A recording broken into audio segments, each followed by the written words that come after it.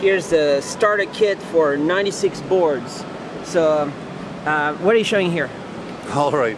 So one of the things that's been great about the 96Boards program is it gets the 96Boards, the ARM64 64-bit hardware out into the hands of developers.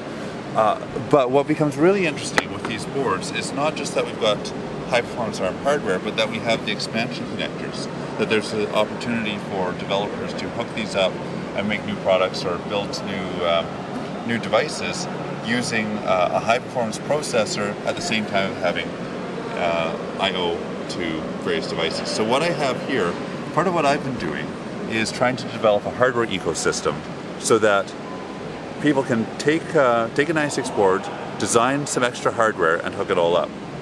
And I started with this. I'm a software engineer, and yet I got into hardware. So we have fully open source tools for doing hardware design. This is the UART adapter, which this is a very simple board, and this was just to solve the problem of getting serial console access to any 96 board, but at the same time offers remote control over power and reset on that board. So that was a simple design. That's available for purchase right now from Seed Studio. If you go to the Seed Studio website, you can find that board. It's called the 96Boards UART. And the other board that we worked on, and this one was a lot of fun, is the 96Boards Sensors platform. And this board provides, it hooks up to the low-speed I/O.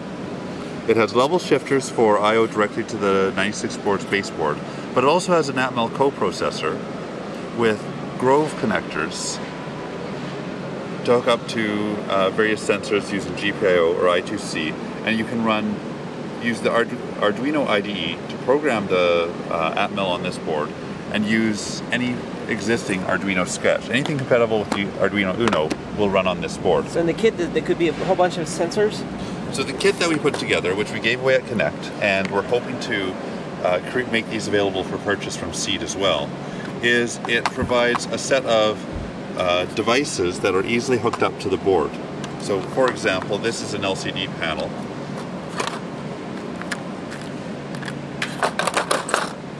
And with the Grove cables, it becomes very simple to prototype a product. Right. By hooking into a Grove connector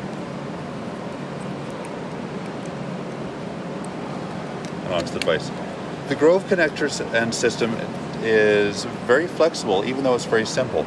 It's a single cable with power, ground, and 2 data lines, so it's sufficient for I2C or for GPIO.